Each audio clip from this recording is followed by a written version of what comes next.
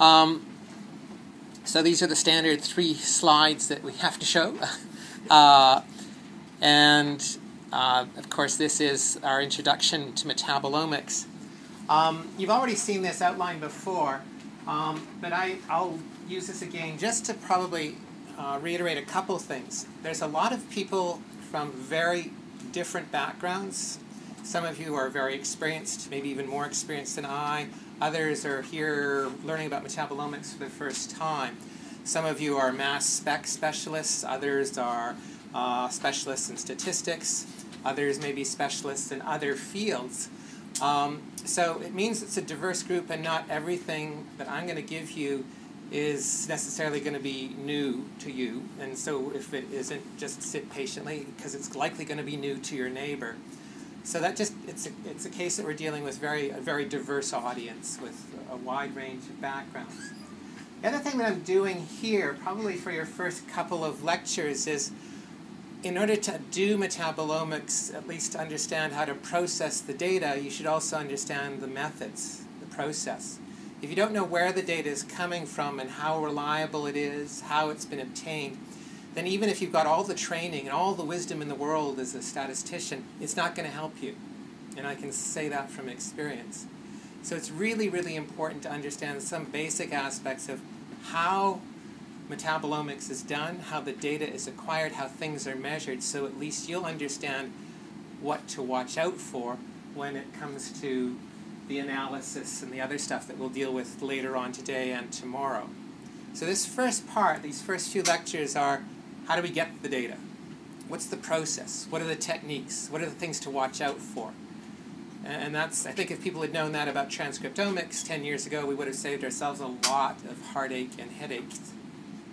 So that's just, I guess, framing things so that you guys will have a better idea of the perspective, why we're stepping through things the way we are, why sometimes we're covering things that might seem really silly to you, but remember, it might be really important for your neighbor. So this is the start.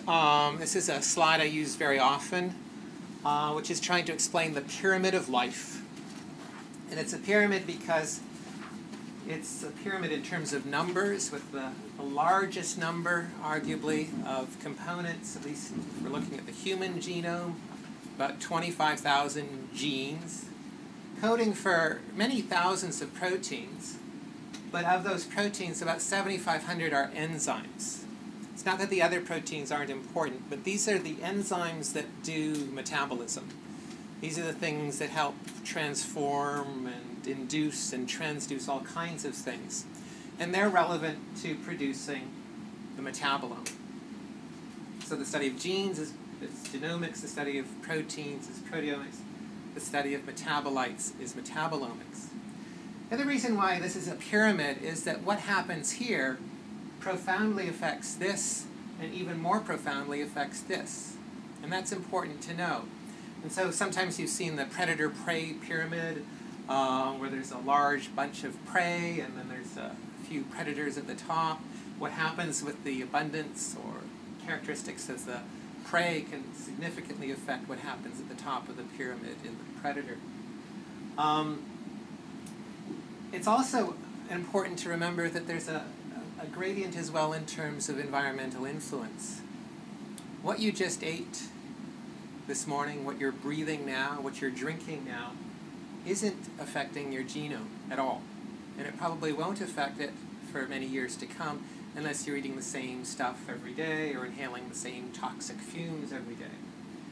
It may have, and it currently is having, a little bit of an effect on your proteome, but only about 3 proteins are being changed. Insulin, glucagon, leptin. That's about it. And they're slowly rising and slowly falling.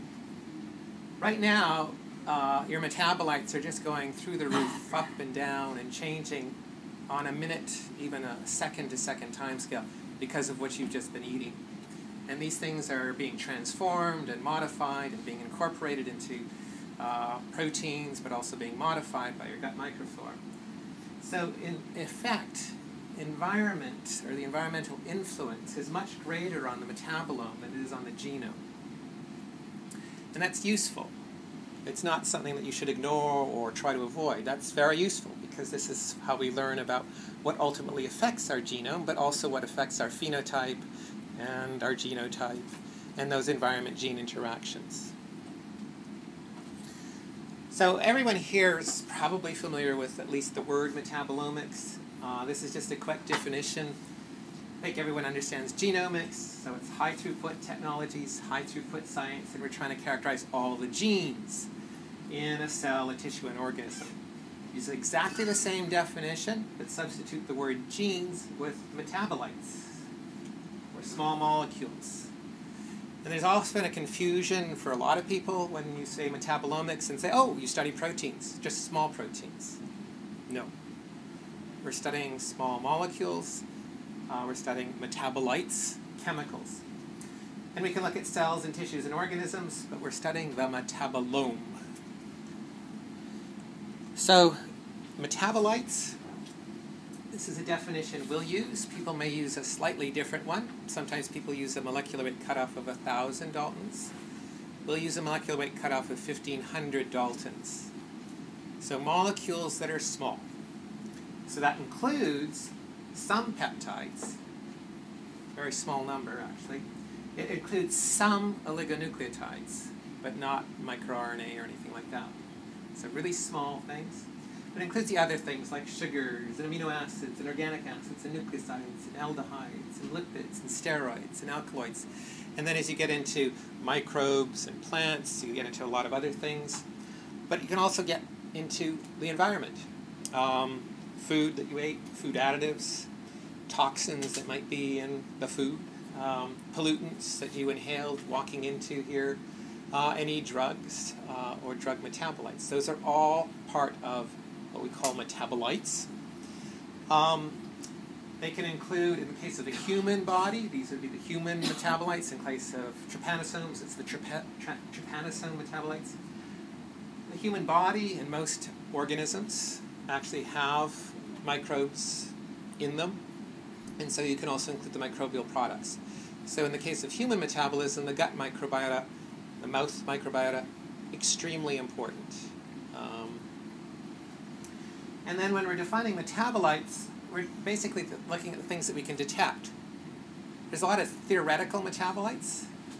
We can kind of guess what they might be, but they've never been detected. So in metabolomics, we're essentially looking at what can we detect, because that's what exists to our eyes or to our instruments. So that's a metabolite. What's a metabolome? So that's the formal definition. That's all the small molecules. It includes endogenous and exogenous, meaning endogenous being produced from within, exogenous being taken in. It is defined by the detection technology, and because it's defined by detection technology, the metabolome is not perfectly defined. We know exactly how many genes are in E. coli. We know exactly how many genes are in Drosophila. We have a pretty good idea of how many genes are in the human genome, but we still have no idea how many metabolites are in the human metabolome, and that number is changing daily, and it will continue to change daily for the rest of your lives. We do have some idea in terms of what we can detect right now with today's technology. So in terms of mammals, metabolically they're pretty simple. There's about 8,000 chemicals. There's 8,000 compounds we can detect in humans. There's about 8,000 compounds we can detect in cattle. There's about 8,000 compounds we can detect in chimps. It's about the same number, give or take maybe 50, maybe 100. If we go to reptiles and birds, maybe they add another 100, but it's still about the same. In terms of microbes, obviously very diverse organisms. They have to be able to produce everything on their own, or most of the time. They obviously occupy very different niches. It's not really known, because there's many, many thousands, tens of thousands of species of microbes and parasites, but they're not quite as chemically diverse as plants, but more chemically diverse than mammals. The most diverse ones, metabolically, are plants. And we know this in part because people have been doing a lot of natural product characterization for 100 years, and every day they're finding something new in plants. Why are plants so metabolically diverse? The reason is they don't have legs or flagella. They can't move, and they can't run away from predators. So what they do is they use chemical warfare to battle predators or pests or anything else. So it's critical for plants to have a huge arsenal. And of course, there's a wide range of plants that occupy very many niches. And again, to adapt to a stationary niche, they have to be able to have, again, a wide range of metabolites that allow them to grow in tough conditions or survive in tough conditions or protect themselves in tough conditions. So in the case of humans, and you'll notice that a lot of my discussion will focus on humans, partly because that's who's in this room. I think we all are kind of interested in ourselves. But it's a good reference frame for a lot of other things. So what I say about humans also applies to rats and mice. And because humans also have microbes in them, it sometimes also pertains to microbial studies. So metabolites in humans can range from femtomolar, although we can't really detect them, up to almost molar levels. The most abundant metabolite that we measure in humans is urea, and it can get up to 100, 200 millimolar. So very high abundance. We know, or we can measure, as I say, about 8,000 metabolites, endogenous metabolites. But as I said, there are other things that we take in. So humans eat other metabolomes. We eat plants. We eat animals. So there's lots of food products that also are part of our metabolome that are not produced endogenously. Some of them are the food additives. Some of them are the plant or phytochemicals. We know that there are about 30,000 of those compounds. It's probably more, but that's what we've been able to measure. People also take drugs. No one individual takes all drugs, but in a population, we will find several hundred different types of drugs that can be detected by metabolomics. Drugs are broken down into drug metabolites. Likewise, food products are broken down into food metabolites. And then there are a variety of toxins and industrial chemicals that also come into contact with us and are absorbed and stay with us for most of our lives. As we climb this ladder, you notice that the abundance drops. Hopefully it should. You didn't want to see things like this up here, otherwise you'd be dead. Same sort of thing with drugs. This would be obviously seriously problematic. So that typically most drugs and food additives are in the micromolar or lower levels in blood or urine or tissues. What I've illustrated here are the numbers of these compounds that are known, and then also some databases that keep track of these things. And these are databases that we've developed at the University of Alberta and maintain at the University of Alberta. And these are used by millions of people. So they're critical resources for metabolomics. Now those are the known metabolomes. They're what we would call theoretical metabolomes. And this could apply for humans, it could apply to plants, it could apply to microbes. So there's another one we will call the secondary endogenous metabolites. These are metabolites that the body produces, and the body doesn't quite know sometimes what to do with them. And so it will treat them like xenobiotics and transform them. It'll hydroxylate them, it'll esterify them, it'll do something. And it wasn't supposed to do that to them, but it just happens. Mistakes happen. And so these are things that are produced in the body that show up, usually at very low levels. And these may account for a number of the mysterious peaks that people keep on seeing in mass spec-based metabolomics. Food is another thing. When we eat food, it's broken down, and especially our gut microflora transform food products into a whole variety of different things, as does our liver. And it changes those food products into a variety of compounds, the same way that they transform drugs. There may be 100,000 different compounds. There. That drug metabolite set, there's 1,000 that we know, but there's probably 10,000 that we don't know. And so those are secondary drug metabolites. And then there's a thing called the lipidome. These are the lipids that our body generates. And while we can measure about 6,000 lipids in the body, theoretically we know there are about 100,000 lipids that could be produced in the body.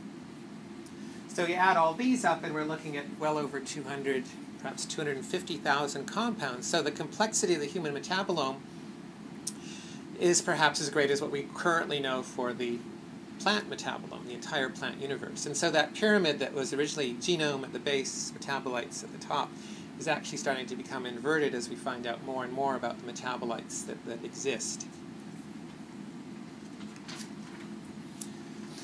So why is metabolomics important? Why are you here? So my background is as a protein chemist, a protein biologist. I come from the world of large molecules. I hated biochemistry, I hated metabolism, I hated all the stuff that had to do with small molecules, because when I was a student, the most interesting things were large molecules. And for the most part, people still view them as being the most important, and they are important. But I think there's some statistics that might help put things in perspective. If you go to a doctor, the tests that your doctor will perform today, probably 10 years from now, will still be measuring small molecules. Almost all clinical tests, the common clinical tests that are used today, still measure small molecules. And we'll explain this over the coming days, but there are good reasons for it. Even though biotech drugs are the ones of the future everyone's aiming for, the proportion of small molecules to large molecules has remained the same for the last 20 years. And it will remain the same for the next 20 years. 90% of new drugs, 90% of old drugs are small molecules. What's more, those drugs that they're developing, half at least, are based on metabolites that we've found in either microbes or plants or animals. So a great source of drug ideas and of drugs is from the natural world. If we even look at the genetic diseases that we've been studying for decades, about a third of them have to do with small molecules, either the control or signaling of what small molecules do. And then we also have to remember that small molecules, maybe they're not the engines of life, but they're the electrical wires of life. They're the things that act as the conduits, the signaling molecules, the cofactors that enable enzymes to function, that enable cells to communicate, that enable us to talk, to think, to communicate. One of the reasons why small molecules are used as clinical diagnostics, the reason why they're used in physicians' offices, and why they'll continue to be used, is that they're basically the canaries of the genome. Just like the canaries in a coal mine, this idea that you could have canaries in your helmet when you go down in a coal mine, and if the canary keeled over, it was time to get out of the coal mine, because at least that would give you a minute or two before you too would keel over. What happens at the genome level is typically amplified manyfold at the protein level and even more at the metabolite level. And there are many examples where a single base change changes the metabolite levels by a factor of 10,000 or more. So that makes it really easy to detect something that's going wrong. So even though it's getting cheaper to sequence, to find a single base change in one of us still means sequencing 3.1 billion base pairs, and then checking against a reference genome and hoping the reference genome didn't have something else wrong with it. Whereas sometimes just doing a simple dipstick test will tell you what's wrong and identify the gene and identify the probable mutation as well. This is the other thing I brought up earlier, which is the sensitivity to the environment. And it's not only what you're eating, but also over the time. So what we just ate for breakfast, this is what's happening to your metabolome right now. And it's going to continue for the next hour or two at least. The response in terms of your 2 or 3 proteins, very slow, and it's only marginal. And then nothing's happening with your genome. The other analogy is, I've used this example, if you held your breath for 5 minutes, could we know what's happening? Most cases, if you could hold your breath for 5 minutes, you would die. If we were monitoring you over those 5 minutes metabolically, we would see something like this. Looking at your proteome or genome, we'd see no change. So by genomics and proteomics, we couldn't tell if you were dying or even if you were dead. but by metabolomics we would.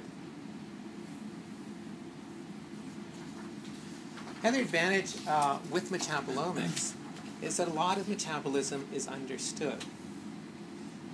Again, the biochemistry textbooks that you may have had to remember, the pathways you had to look at, these were worked out, and this is a diagram actually drawn in the 1960s.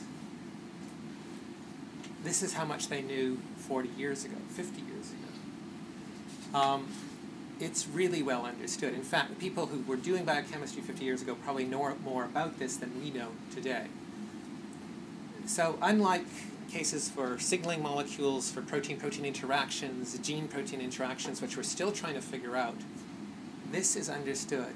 Not only are the pathways and locations for these things understood, it's understood at a quantitative level.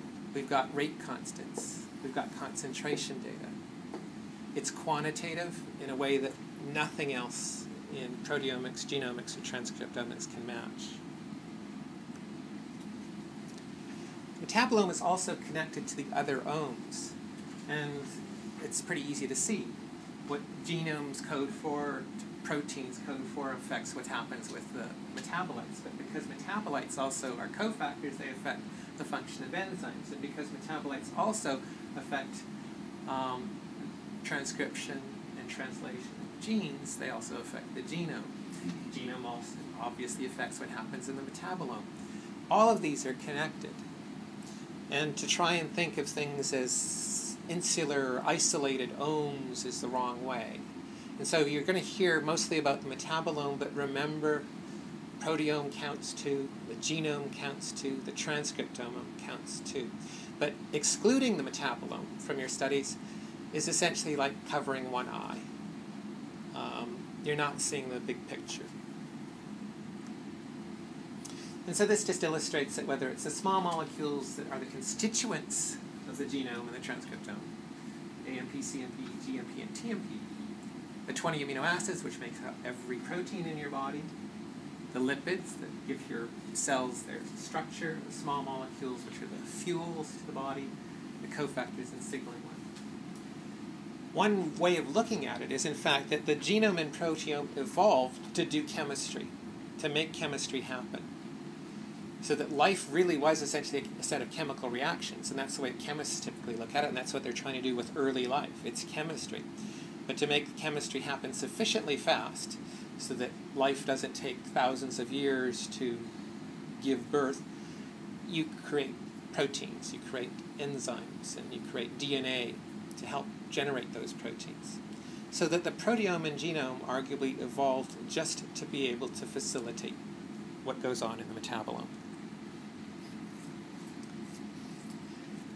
Because metabolomics is uniquely quantitative in the sense that we understand metabolism so well, we have the rate constants down pat, it's actually been the source for most of the work in systems biology, in terms of quantitative systems biology. A lot of the modeling is done with metabolism because we have the numbers. So by blending now that we get more quantitative data with proteomics, more quantitative data with genomics, people are combining these things and bringing it into systems biology. So as I say, try and keep this holistic picture of genomics, proteomics, and metabolomics. There are lots of applications for metabolomics. We'll cover some of them. Some are, fairly obvious in terms of clinical analyses. That's been around for decades, arguably. Tox testing. Drug and pharma use metabolomics in clinical trials as well as preclinical trials. Food and nutraceutical industry uses metabolomics a lot. People are also using concepts behind metabolomics in water quality and petrochemical analysis. There's now imaging for metabolomics. It's a wide range of applications, and they're growing. This isn't an exhaustive list. So I'm going to switch gears, and I'm going to talk about the techniques of metabolomics. Because it is a multifaceted field. It requires a lot of different methodologies. And this isn't bioinformatics, but as I say, if you're going to do bioinformatics and statistics on your data, you need to understand where it came from You need to understand how reliable or unreliable it is, and what kind of data you're going to be getting. So if you haven't done a metabolomics experiment, maybe I should just ask, how many have actually done a metabolomics experiment? 1, 2, 3, 4, 5, 6, 7. Just measuring metabolites. Like mass spec or something? Yeah. Not right now, but it did mass spec. So when you're doing a metabolomics experiment, you have to start with a sample. And with a sample, you can typically arrest the metabolism by freezing it. And then typically after freezing it, you'll try and extract some kind of biofluid from it. Sometimes you can go straight from the tissue into the analysis, but most people like to try and extract the material from it. So there's a quenching step from the live sample to an extraction step, and eventually with that extraction you end up with some biofluid or extract. Sometimes with living systems you can take the biofluid directly, so you can take urine or blood or saliva or cerebrospinal fluid from humans. That makes things a lot easier. So this is a sample prep step where there are lots of mistakes that are made.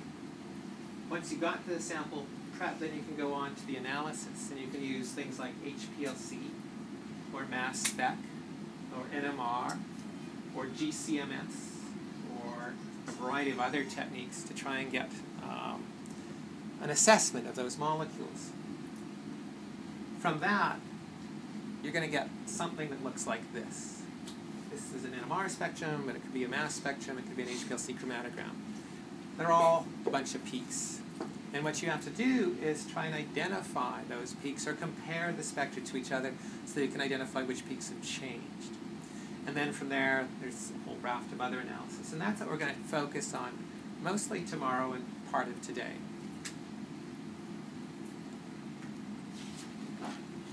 So metabolomics is a latecomer to the party. People have been doing genomics a lot longer, proteomics less long, but for a while as well. Metabolomics as a field is arguably about 10 or 12 years old. It's the name, the designation, the concept. And the reason why it's so young is because it's so tough.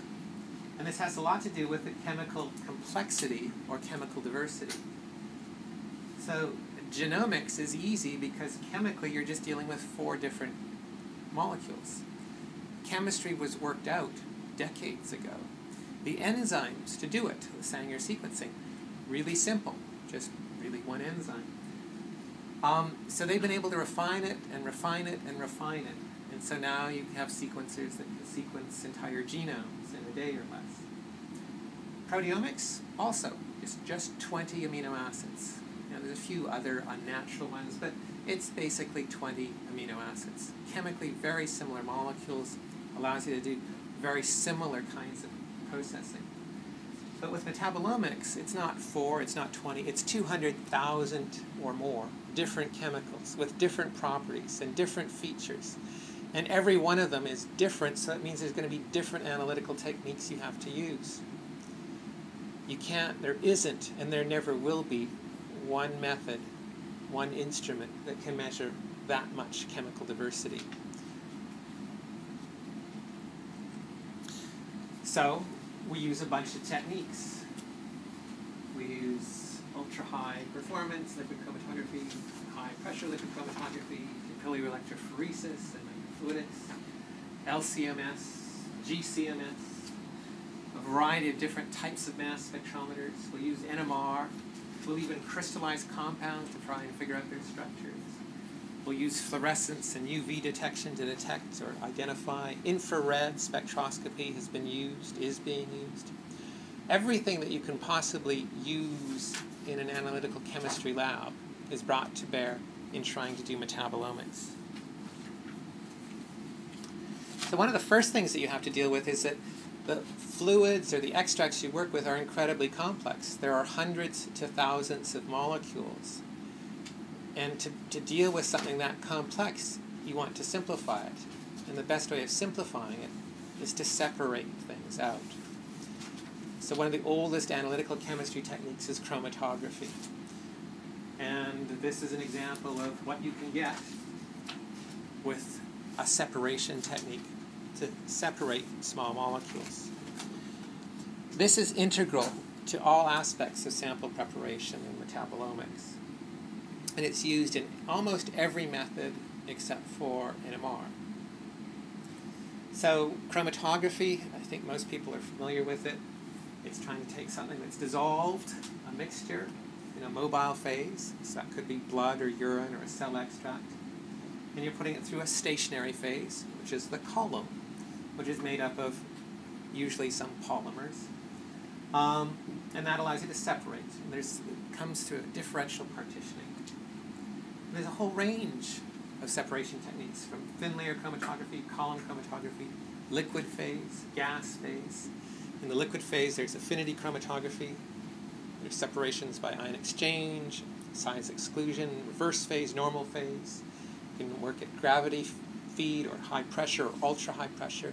All of these things have been developed over the last century to help separate things. For small molecules, the thing that's preferred basically is high pressure or high performance liquid chromatography. That was largely developed in the 1970s, and it's revolutionized analytical chemistry, and it's critical to all aspects of metabolomics. So typically you use high pressures or ultra high pressures, about 6,000 pounds per square inch, and you use very small particles, micron-sized particles that can handle this pressure. And with HPLC, people found soon that they were able to detect compounds at very low levels, and they're able to separate not just polar compounds, but non-polar compounds as well. And so it opened a whole range of possibilities for seeing and identifying small molecules. So reverse phase is the one that's most commonly used, and that separates non-polar molecules. And this is one of the reasons why most MS-based metabolomics largely targets non-polar molecules, because the separations you get typically with reverse phase are best. You also use a polar solvent to help get the separation happening. Another type of technique is normal phase chromatography. Most people don't know about this, but it is a method for separating non-polar molecules. It doesn't work as well as reverse, but sometimes it works better depending on the type of stationary phase. A new type of chromatography, which has only been around for maybe a decade, is hydrophilic interaction liquid chromatography, or HYLIC. And this is becoming more and more popular in metabolomics.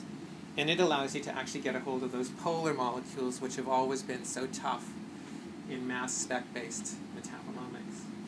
In this case, the stationary phase is polar, and the mobile phase is largely nonpolar. So it's just the reverse of reverse phase.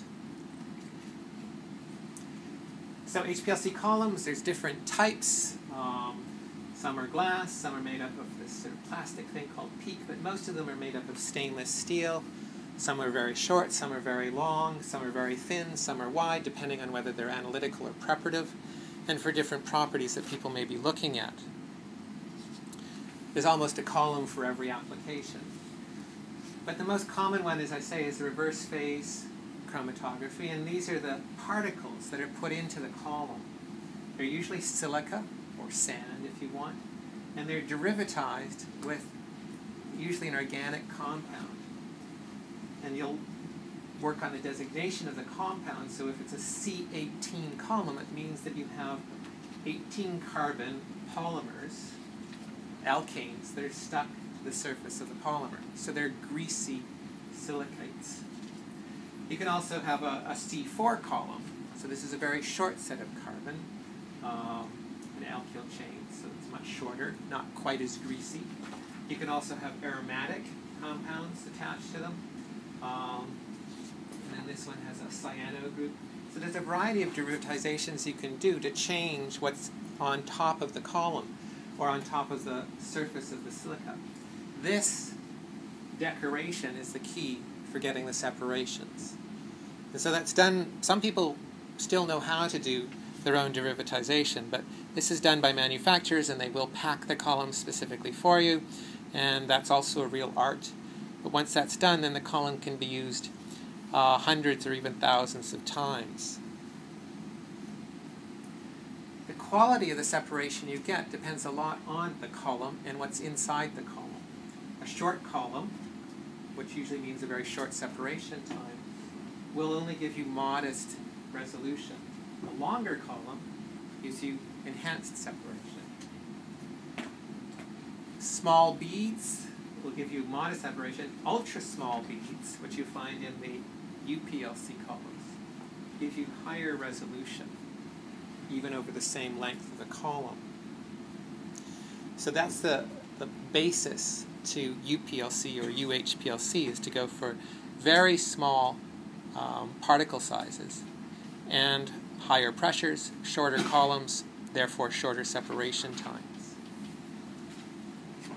So the way that HPLC systems can work is you can have a simple solution, solvent, the mobile phase. It's pumped in at high pressures into the column. You inject your sample into the column just before the mobile phase passes through. And then you might use a UV or mass spec or fluorescent detector to see what comes out of the column. This is the simplest form of HPLC. The most common form of HPLC is not just to use a single mobile phase, but to actually use 1, 2, or even 3 solvents to create a gradient of solvents, a mixture of solvents that allows you to separate things sometimes more precisely, targeting different types of molecules, some that move better with this solvent, some that move better with this solvent, and some that move better with, say, the third solvent. So to do this, you typically have to have a mixer that combines these solvents, pumps that change, programs that change the mixing cycles, that you can adjust the concentrations. But again, all of it flows through, all of it comes out. And if you play around with your solvents and your gradient schemes, you can get some amazing separations. But it's a real art. So this is what you can get, particularly if you've done a gradient separation for a complex biological mixture. You can see in this one there's probably about 30 or 40 different peaks. These peaks may correspond to 300 to 400 different compounds. So under any given peak, there may be 10 other compounds. But you've simplified your mixture, and that's critical. So that's liquid chromatography, and usually that's tied to other kinds of detection systems. There's another technique, which is gas chromatography. You don't use gas chromatography for proteins. It's only used for small molecules. And typically it's similar to what you have with liquid chromatography. Here's your source, if you want. Instead of liquid, it's a gas. Here's your injector. Here is your column. Here is your detector. Same setup, except that instead of a column that's 50 millimeters long, this is a gas thin column that's about 10 meters long in a very tight little coil. And it's very, very thin. And obviously you're not working with liquids, you're working with gases. And the reason why gas chromatography works only for small molecules is that you have to vaporize your small molecules. They have to be converted into a gas. And you can't readily do that with proteins or peptides or nucleic acids. So once it's vaporized, heated up, then you can move it through a column. The column is also similar to what you would see, but it's hollow. It has a stationary phase, which is stuck to the inside of the column.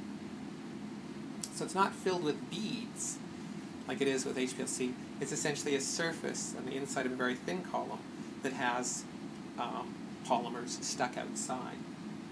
So columns in gas chromatography are not millimeters, but meters in length. And they're not measured in, centimeters in width. They are very, very thin, 2-3 millimeters thin. To make molecules vaporize, you have to derivatize them. And the trick they've learned over the last 50 years is to use tetramethylsilane, TMS, which allows you to make these compounds very, very volatile. So TMS, derivatization, is a step you have to do. You chemically modify things in gas chromatography.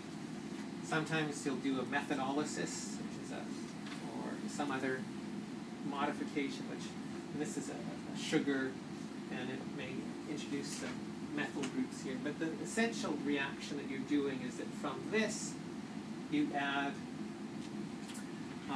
tetramethyl or trimethylsilane, some kind of halogen here, and it will react with hydroxyl groups, amino groups, acidic groups, all kinds of groups, and basically convert something like this, which is not volatile, into something like this, which will just go poof into the air at very low temperatures.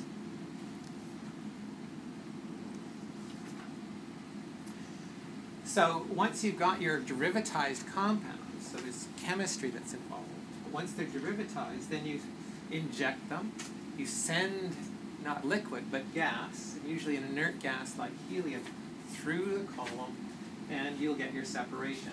With some compounds that have no affinity to that derivatized column, they'll just zip through.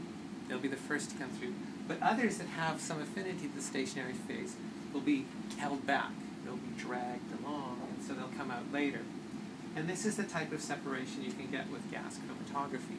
Very, very narrow, tight peaks, very reproducible, much more reproducible than HPLC. So to put a 10-meter column in, you don't stretch it through a room and all the way. You just kind of coil it, because it's basically a little wire, a hollow wire. But inside that wire, as I say, you'll find there's this metal, and there's some fused silica, and then inside that orange ring is the stationary phase. These are the organic molecules that you've derivatized the surface with, which allows the small molecules to adsorb. So these are examples of some of the things that people will stick inside. Polysiloxane. So you can see that there, in this case, there's benzyl groups that can be stuck to it. So whether it's gas chromatography or liquid chromatography, we talk about things coming off at certain times, because they'll be run for 10 minutes, 20 minutes, an hour. So how long a compound is retained in the column is essentially, before it comes out, is called a retention time, or an RT. So that can be affected both in liquid and gas chromatography by the compound itself, by the column, big columns, narrow columns, long columns, the flow rate, pressure, HPLC, gas chromatography, carrier gas, carrier liquid, even the temperature, both for gas and liquid chromatography. If everything is the same, and manufacturers are consistent and quality control is great, you can actually measure and identify compounds because they'll come off exactly the same time, same retention time, over and over and over again, particularly with gas chromatography. So if you know what's supposed to be in your sample, you don't really need a whole lot of detection. You don't even need a whole lot of mass spec analysis. If you can tell when something's coming off, and it comes off at 7.23 minutes, and that's the compound, and you've tested it, that's your compound. And that's how much of clinical chemistry is done today. So the retention time is a time, but you can standardize it to a retention index. And that's done in gas chromatography more than in liquid chromatography. And it's a reference time that allows you to normalize things from slightly different columns, but you use essentially a standard mixture of alkanes. And they come off at very defined times, and you reference the time that your analyte comes off to this first bunch of alkanes that you've run a standardization curve with, or a standardization test with. With gas chromatography, with liquid chromatography, you can identify and quantify, as I said, by looking at the retention time. So this particular compound, acrylamide, always comes off at 2.85 minutes. So you just look in that interval, 2.85 plus or minus 0.01, and if you see your peak there, that's acrylamide. How much acrylamide is there? You measure the area under the curve, AUC, and you can calibrate that. So if you had a standard solution of acrylamide, ran it through, Then you ran your mixture through. You could actually measure how much acrylamide really is there. You get a quantitative result. So again, seen it for liquid chromatography, HPLC. This is an example of a GC run. Great separation. GC as a separation technique always beats out UPLC and HPLC. But it's not something that a lot of people like or do, partly because it's, quote, old technology. Now, whether it's HPLC or GC, it's still kind of useless unless you can detect it. So all of the chromatograms I was showing you still had something detecting the peaks. And so some cases it could be UV, some cases it could be fluorescence. In most cases, that was mass spectrometry. That was the thing that was allowing you to detect what was coming off. So mass spectrometry has been around for more than 100 years. It's a standard method to measure atomic weights. I think many people have seen mass spectrometers. This is a time-of-flight mass spec. Some are horizontal, some are vertical. They've been around for decades. The principles of mass spec are that you can identify compounds by their mass. Just like everyone in this room, we could potentially identify you by your weight, because I don't think anyone weighs exactly the same. And so if we had a list of everyone's weight and name, and we asked you to stand on, blindfolded, but we asked you to stand on a weigh scale, we could figure out who's who. Same thing with small molecules. Many compounds can be uniquely identified by their mass. With the best instruments like time of flight or FTMS, you can determine the molecular weight down to 1 part per million, or an accuracy of 0.00001 Daltons. For big proteins, the accuracy isn't quite that good, but that still corresponds to maybe 1 Dalton with a 40 kilodalton protein. So with mass spectrometry, you typically attach a mass spec detector to a chromatography tool. So gas chromatography, attach a mass spec, it becomes GCMS. Take liquid chromatography, HPLC or UPLC, attach it to a mass spec, it's now LCMS. You can also do separations on separations by mass spec. You can separate molecules by mass spectrometry, that's possible, and then you can smash those molecules into a gas, and you can now do tandem mass spectrometry. And so you can do LC-MS-MS, or you can just do MS-MS, you can do direct injection MS, so a variety of combinations.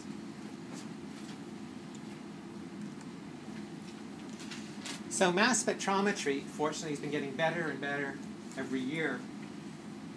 In the old days, the resolution of most instruments only allowed you to measure the average mass of a molecule, because you would see all of the different isotopomers just sort of merged into one giant peak. Now, today, it's routinely possible to measure the monoisotopic mass of most molecules.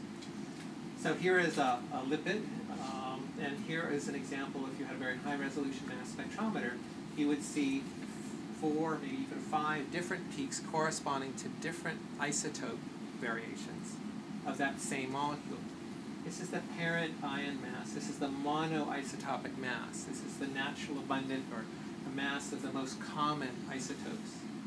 But then there's a step of 1, a step of 1, a step of 1, which is essentially the addition of 1 proton.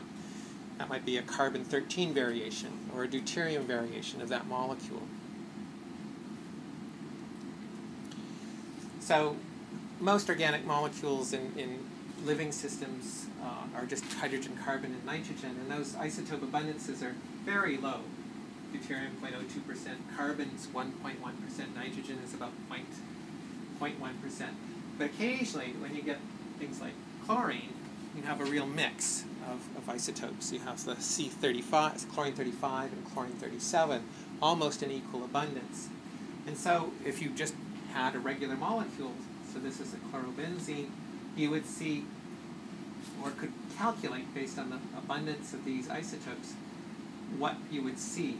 And so in the case of chlorine 35, you could have this one, chlorine-37, you've got a mix of chlorine-37 or chlorine-35, you have carbon-13, you've got deuterium.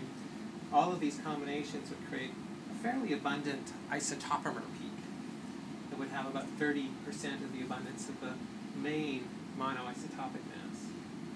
And you can calculate, again, with different combinations of different isotopes, and actually calculate the intensity and the molecular weight of these isotopomers, or isotopic variants. So a high resolution FTMS mass spec of this would show a pattern like this. So that's actually fairly informative, and if you saw a pattern like this, it would actually not only tell you from the molecular weight, you could actually determine what the molecular formula is, and to some extent even the structure. So what is Z? M over Z is the mass over charge.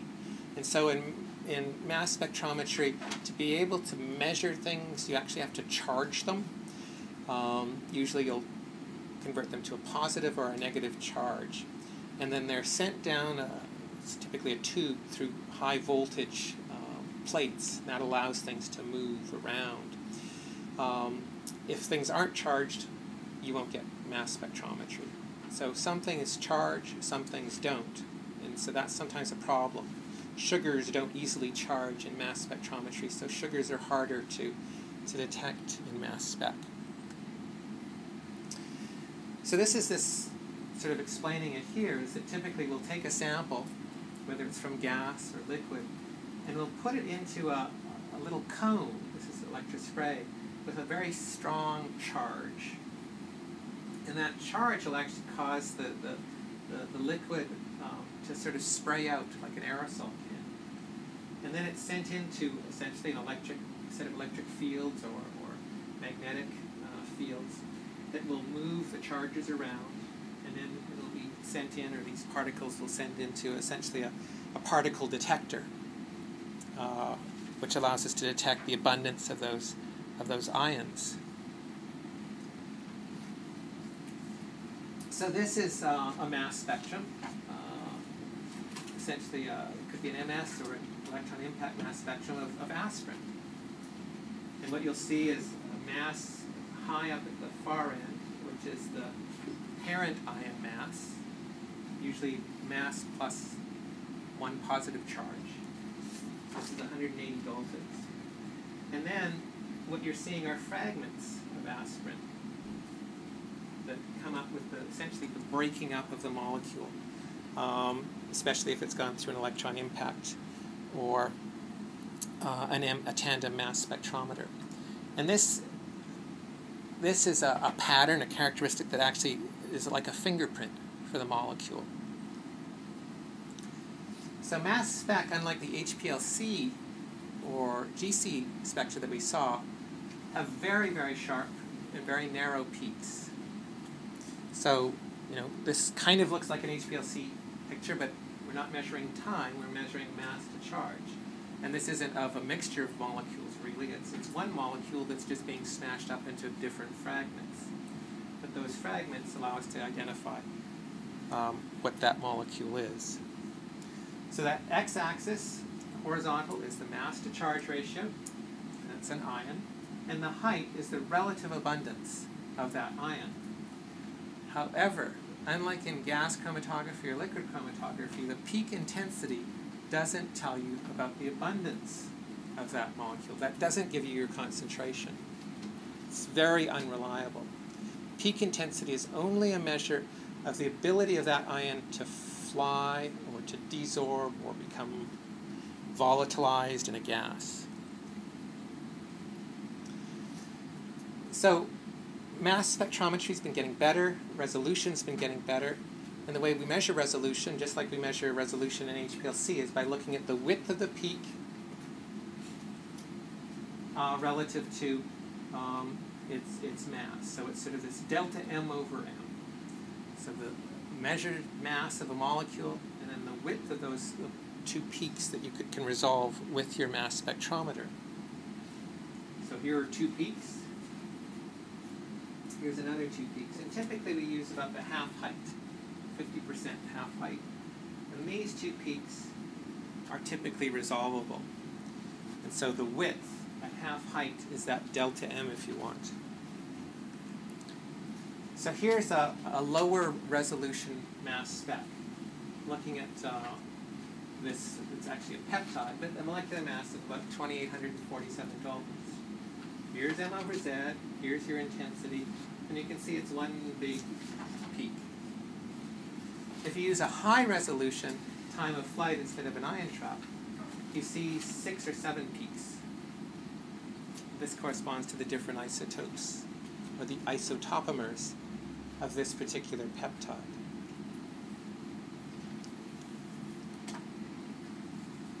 So different mass specs, and depending on how much money you're willing to pay, will give you different resolution.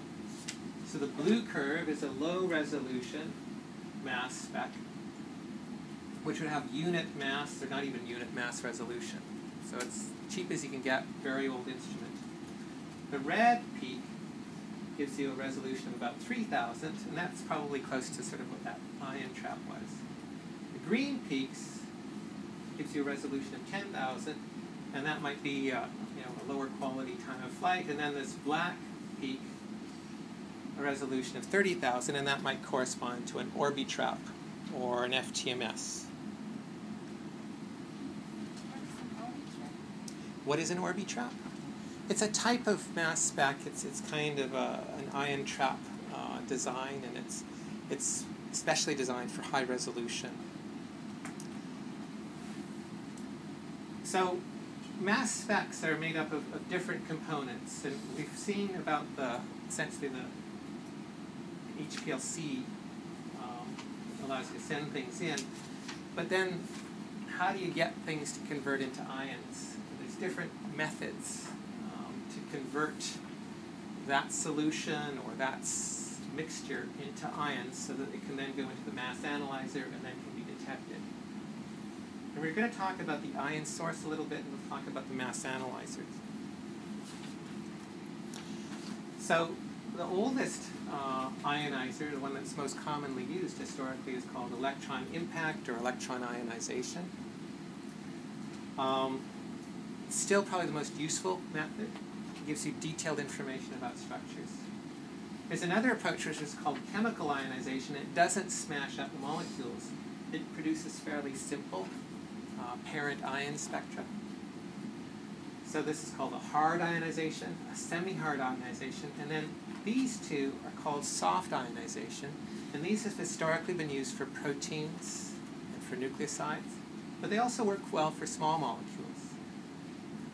And these have been done for very large proteins, particularly MALDI. So electrospray ionization is ESI, and then matrix-assisted laser desorption ionization, that's MALDI. So these are different techniques, all of them usable, all of them viable, all used in metabolomics. There's no one that's particularly any better or any worse. They're used for certain applications. If you have the instrumentation to do all four, great, because you'll see more compounds. Some are quite hard and some are quite semi-hard stuff. Yeah, so ionization, hard ionization breaks the molecule up, it blows it up. Soft ionization keeps the molecule intact. So a soft ionization means that you're going to measure the parent ion. So, take a car, you measure a car's weight, it's 2,000 pounds, blow it up, now you measure the tire and the wheels and the steering wheel. All of those pieces are what you measure with electron impact ionization. So, for electron impact ionization, the process is to essentially send in your ions. They go through here, but sort of to make things tougher on those ions is you send in essentially gas molecules, which are set at or flying in through here, I guess, with this sort of electron 70 volt or 70 electron volt potential. And what happens is that those molecules that were in this chamber collide with those neutral molecules and they break up. And that smashing So it's introduced, gas phase is bombarded with the electrons from that filament. So it's a 70 electron volts. 70 electron volts is about 10, 15 times stronger than the electron volt, or the kilocalories that hold bonds together. So essentially the electrons smash your molecules up, they become ionized, and then they go zipping through into the mass analyzer. So electron impact is the standard mass spec technique used in gas chromatography. And it gives you detailed structural information. And older mass spectroscopists can look at molecules like methanol and draw out these equations by heart, knowing exactly how molecules will fragment. So methanol can fragment into getting a positive ion, so that's your parent ion. But you can also lose a hydrogen, create this kind of unstable molecule. You can lose hydroxyl, and you can create this. You can take this molecule and let another hydrogen and create that. These are all types of fragments that you can see. And as I say, some people, not very many anymore, can look at molecules and actually predict a lot of the fragmentation patterns, and therefore predict a lot of what's in the masses they would see in an EI mass spec. So here's an EI mass spec of methanol. And so there is the parent or molecular ion is 32 Daltons, and then here's one where we've lost a hydrogen, and then here's where we're losing maybe or another hydrogen, and then there's the other fragment here. And so these are the fragments that we see. This is a fingerprint. So if you see this fingerprint on a mass spec, an EI mass spec, you have no doubt that that is methanol. And so you can create fingerprints for all kinds of molecules. And because it's the same 70 volts, it's the same collision energy, everything is standardized, you can create a set of standard reference fingerprints that allows you to compare and identify hundreds, thousands of molecules. Yes? You're going to have to speak up. So, can you use this like fragmentation patterns to quantify novel things that you don't know the structure? It's very difficult. You can get some idea of what might be there. So you can identify certain, you can say there's a benzyl group here, there's maybe some hydroxyl groups, there's a sulfate group. Those are things that you can identify, but to try and piece them together, you know, whether it's para or meta, or whether there's two of them and not just one, you can't. So you have to know the compound before, and to do novel compound identification, and I guess I'll be upfront of it. The very best chemists, PhDs, do totally novel compound identification. Usually need about 10 to 20 milligrams of the compound. Can take them up to 3 years. There hasn't been any really new compound identified in metabolomics ever. Every case I'm aware of is people have ultimately found the compound. It was previously identified 30, 50 years ago, whatever. It's non-trivial to determine novel compounds. So, talking about the ionization techniques, these are the ways of getting things to fly, to convert M to M over Z, to create an ion. So the electrospray ionization typically has to be a fluid, great for biofluids. So this is the preferred technique. There's also methods where you can put a fluid on top of a surface, dry it off, and then use lasers and MALDI to try and measure metabolites. And this is how they're doing metabolite imaging.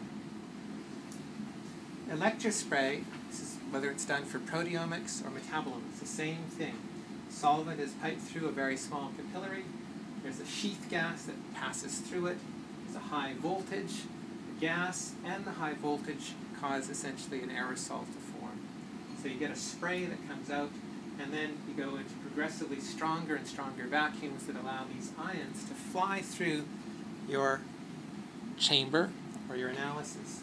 So here's the droplets as they come out from the sheath flow, and they start evaporating because the vacuum is so strong, and then eventually they sort of repel and they actually explode into single ions as they travel down the tube. That's the process of electrospray and electrospray ionization, where you're converting what may have been neutral molecules to charged molecules that can be positively or negatively charged. To do it, you actually have to work with very small capillaries at very low flow rates, tens of microliters per minute.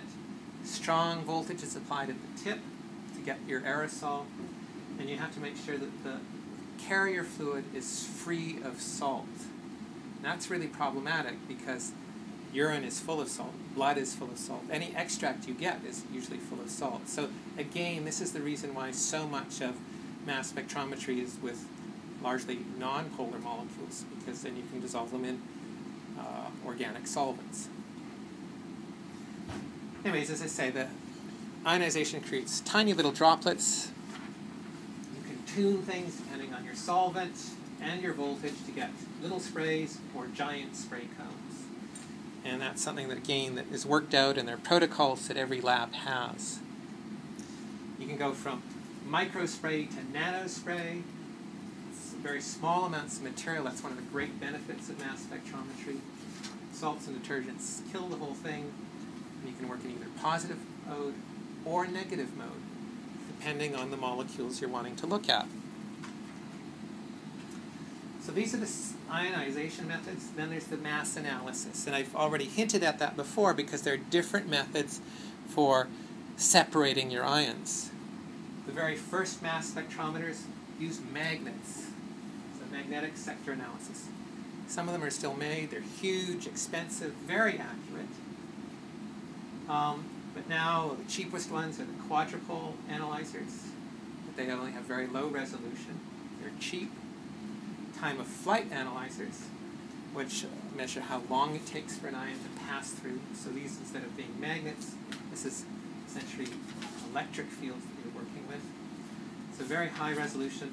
And then the highest resolution of all is this ion cyclotron resonance, or FTICR type mass spectrometer. Very expensive instruments. Sometimes I heard the word QTOF.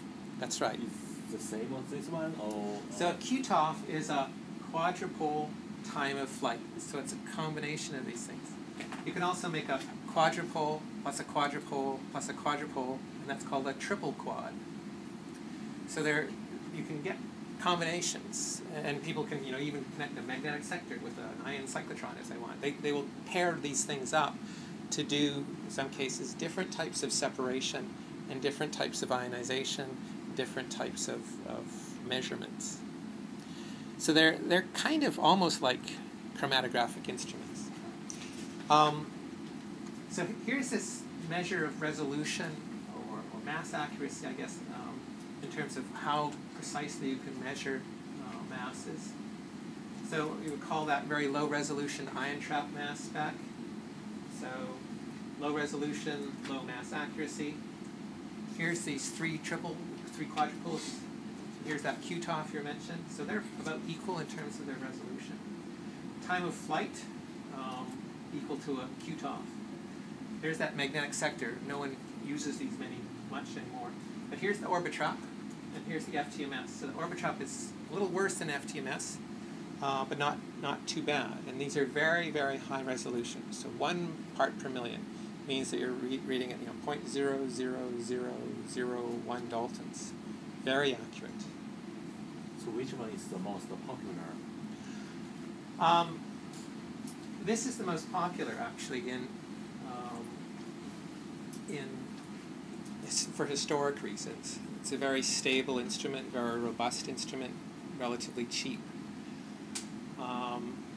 If people have the money, they typically like to go to this.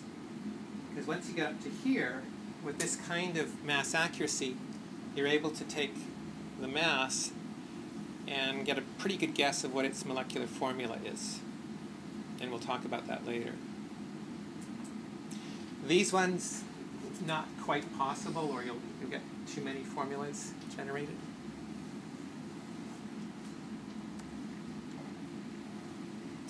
So, as I said, mass spectrometry is a little bit like chromatography, because what you end up with is kind of like a retention time information, because as something's going through an electrospray ionization, you're getting the liquid chromatography, you're getting compounds coming in over time, but then you're going to be measuring information, and so stuff that you're measuring is actually the ion intensity, or the signal intensity, as these things go into the mass spectrometer and hit the detector. So there's things like the total ion current, or tick chromatogram.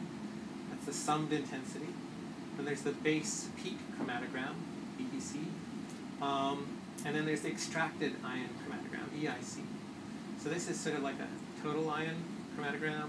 This is the base peak chromatogram, and this is the extracted ion chromatogram that you can get from mass chromatography.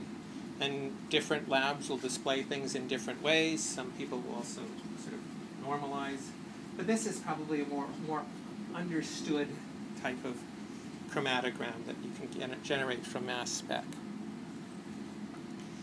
So here's an example of essentially a chromatogram where we've taken HPLC with mass spec.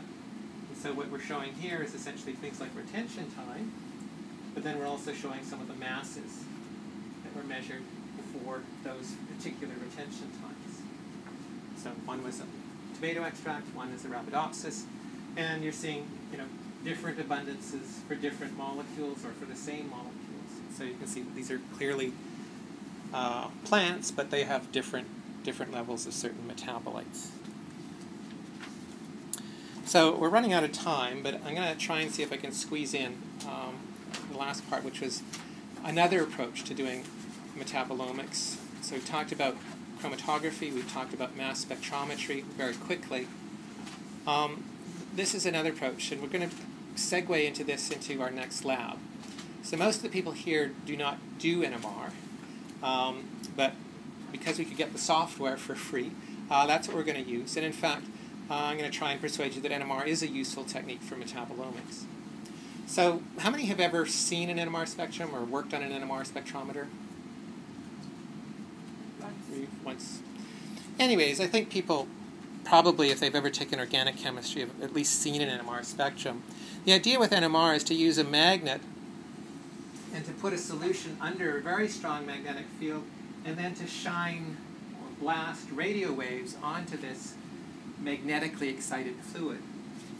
And when those radio waves are absorbed, some of them are absorbed selectively. And so you'll get, just like a UV absorption spectrum, you'll have some certain peaks that are absorbed very strongly, and others where there's no absorption. And that absorption phenomenon is a function of what's inside the tube. If you don't have the magnet, then nothing happens. No RF or radio frequency absorption happens, and so this is just a blank spectrum. So there's parallels to magnetic NMR and UV, where UV we're looking at what's absorbed and we're measuring peaks. Same thing, it's just we're looking at what's absorbed with radio frequency radiation. In NMR, we're looking at how a nuclear magnetism, it's not like an electromagnet, and it's not as if it's radioactive. It's just every compound has a nuclear magnetic moment. But we're just measuring how that magnetism changes. That's how we detect it. And that's essentially the absorption phenomenon. So we're measuring light, but we're not measuring UV light. We're measuring radio frequency light. And we can only see this phenomenon when something's put in a really strong magnetic field.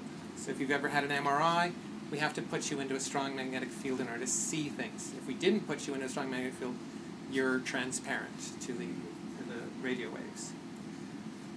We also know that different nuclei absorb at different frequencies.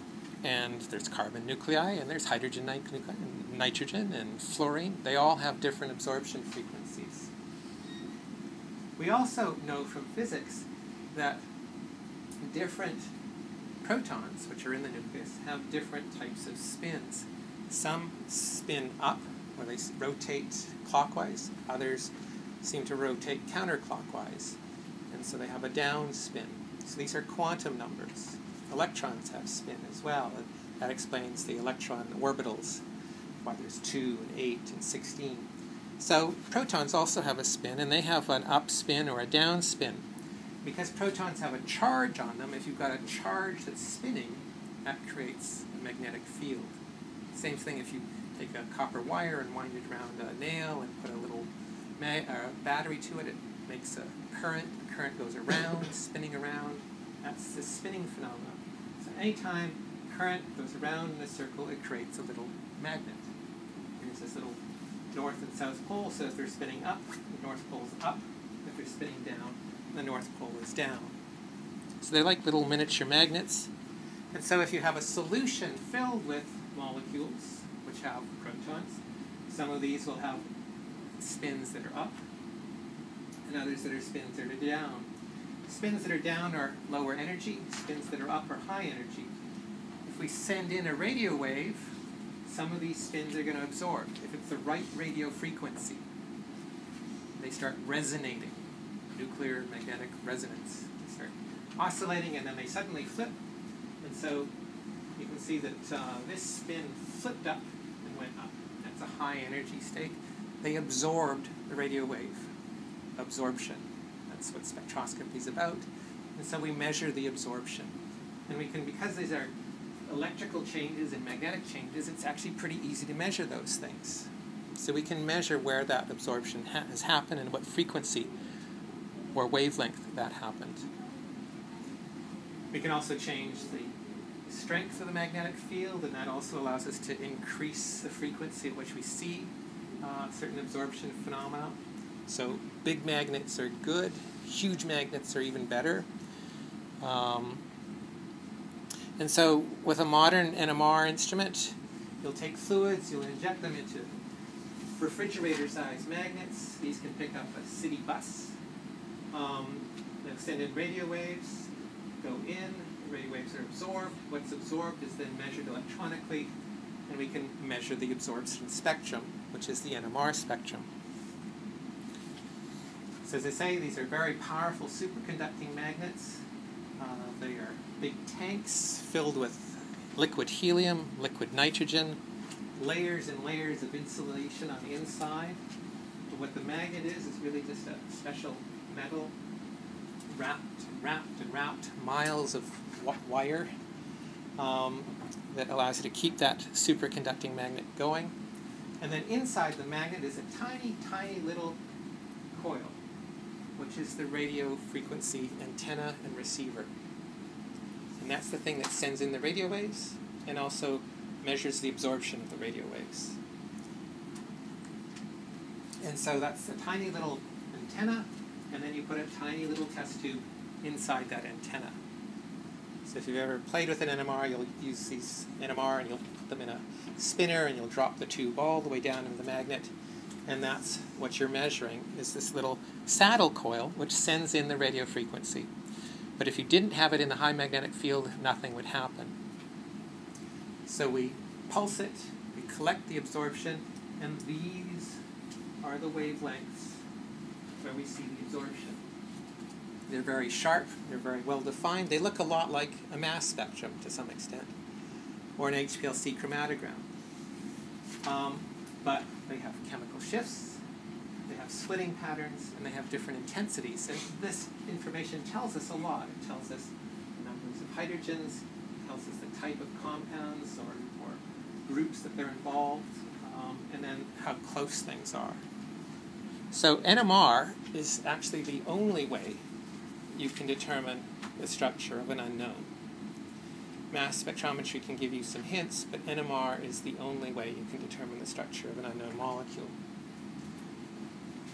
So the chemical shifts tell you an awful lot, because different hydrogen shifts are defined by patterns and fingerprints, just like we talked about the fingerprint pattern for mass spec. And they're affected by neighboring atoms. They're affected by bonds, they're affected by groups. And there are tables where people have worked out how, in an acidic group, chemical shifts that you typically see. If you're at tetramethylsilane, remember that compound? Almost always has a chemical shift near 0. Alkanes all have chemical shifts around 1. Aromatic groups around 7 or 8. These are all things that people have measured over and over, and they tell us a tremendous amount. And a skilled NMR spectroscopist can actually look at a spectrum and tell you very quickly which components are in an unknown molecule. So here's a bromoethane, and here's an example of where we can see the 3 hydrogens from the methyl group, and then 2 hydrogens from the methyl group here. And so, depending on the fact that you're very close to a bromine, very electronegative, it shifts the positions of these CH2s down here. This is further away from the bromine, so the chemical shift is closer to 1 part per million. The coupling patterns are all related to how close, whether there's 2 hydrogens nearby or 3 hydrogens nearby. We don't have time to give you everything about NMR, but this is just sort of concepts. Same sort of thing. Here's another molecule, another spectrum. We can see the aromatic, which is around 7 ppm, the methyl group, the methyl group.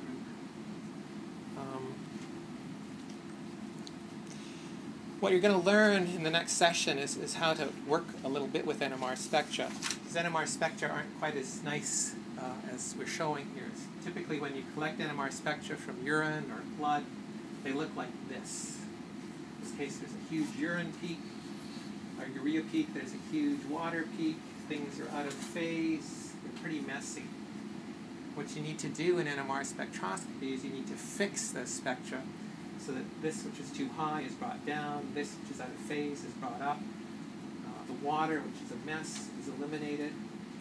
So these are things called shimming, water removal, phasing, get rid of this negative peak, and referencing to make sure that you're marking things at the right position at 0 parts per million, and making sure that the top is even with the lower one.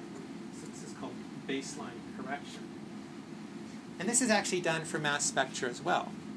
So this isn't just unique to NMR. There are things where you're doing baseline correction. There are things where you are eliminating large peaks.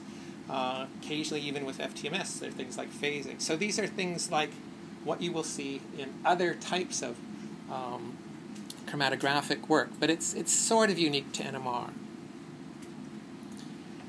This just sort of explains these phenomena, and you can look back at these in your book, so I'm not going to talk about them now. But the thing about NMR is that unlike chromatography is we're not separating. So if we're looking at a biofluid like blood or urine, this has not gone through a separation, but we're seeing what looks like a chromatogram, because all the compounds in there have different chemical shifts, and they naturally disperse over the range of what can be detected. So this is spanning from 5.5 to 9, so I could bring this up and put it here. So I'm not measuring time, or retention time, but every one of these peaks corresponds to 1 or more compounds. So that's an essential advantage of NMR, but the other thing is that it's a quantitative technique. I can measure and tell you exactly how much, what the concentration is for each of these compounds. Yes? What does it mean when we're making parts per million is it's a frequency. And the frequencies are 500,267,728.262. And if you had to say that every time, it's just really hard, so you might as well divide by 500 million and take the difference, and it's something that we can all memorize. And because different spectrometers have different frequencies, it would be tough. This normalizes it so everyone can speak the same language and the same frequency. So it's like the retention index for gas chromatography. So this is what we're going to try and do in the next round.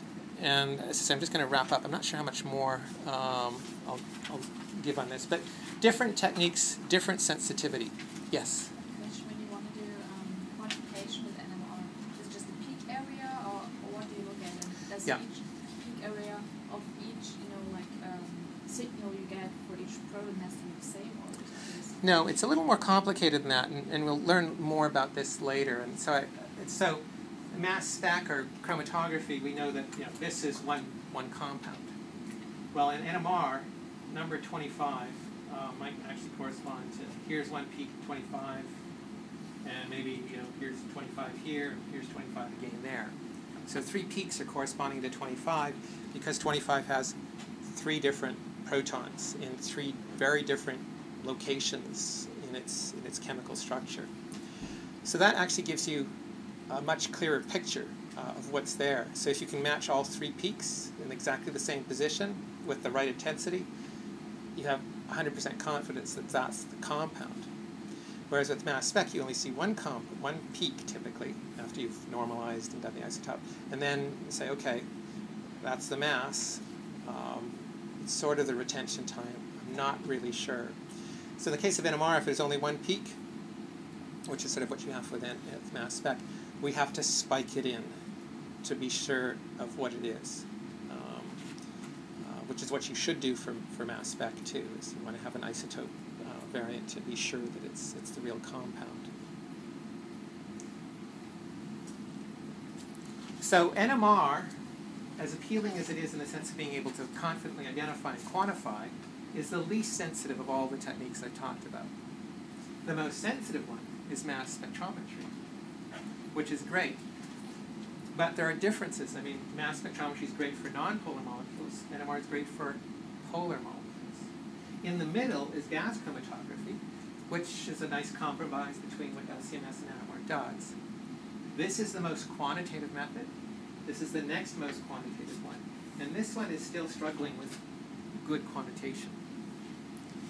The other thing is that as you get more and more sensitive, you start seeing the things that no one has any idea what they are. So there's more and more unknowns. Some of those unknowns are real. A lot of them aren't. And that's another challenge as you get to something that's too sensitive.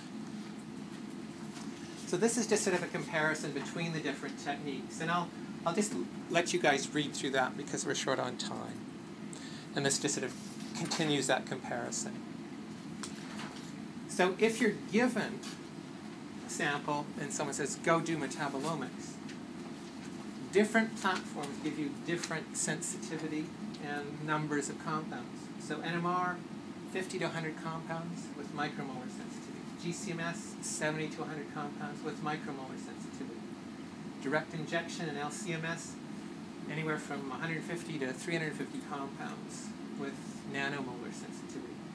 Lipidomics can measure up to 3,000. And there are certain types of other compounds where you need very specialized assays to detect them because their compounds don't work well or too unstable with these other techniques. We're going to be focusing, there are 2 ways of doing metabolomics, and they're somewhat similar and somewhat different. We're going to be focusing here on quantitative or targeted methods. Historically, most metabolomics went through this way, which is a profiling approach, a chemometric way, which is where you collect many, many spectra, compare them, and see where they're different, identify which peaks cause the difference, and then you go back and say, what's the compound? The problem with that approach has been the differentiating compound is an unknown. I just told you how long it takes to identify an unknown, and the fact that no unknown in metabolomics history has been identified. So it's actually better to stick with what you know. So this approach is to say, knowing what we know, let's identify all the compounds first, and then try and differentiate. So concept with profiling, as I said, was the very first approach to metabolomics. Take many, many samples, collect many, many spectra, do standard principal component analysis, find where the differences are, and then try and identify what the differentiating metabolite is. Sometimes you're lucky, and that unknown is identifiable in the sense that it's already a known molecule. Many times you aren't. The other approach is to say, okay, take the sample, let's take the time to identify all that we know is in there, and from the list of known metabolites, then do the statistics, and then since we now know what the differentiating metabolites are, then we can do the biological interpretation. So I do have a bias for that, but I've done metabolomics for 15 years. I think I can tell you what works, what doesn't.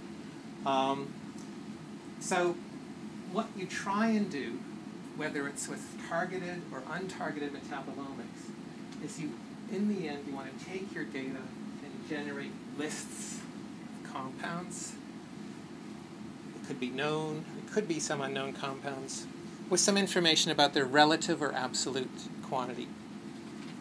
From there, you want to go from these lists to things like pathways. That's where we get the biological interpretation, so we're going to talk about that later on. And then from those pathways and lists, we want to go to things like biological models, systems biology models, biomarkers, the stuff that we really care about. And so that's what we're going to focus on for the rest of the day, the rest of the 2 days. And these just sort of highlight what we're going to be looking at over the next couple lectures.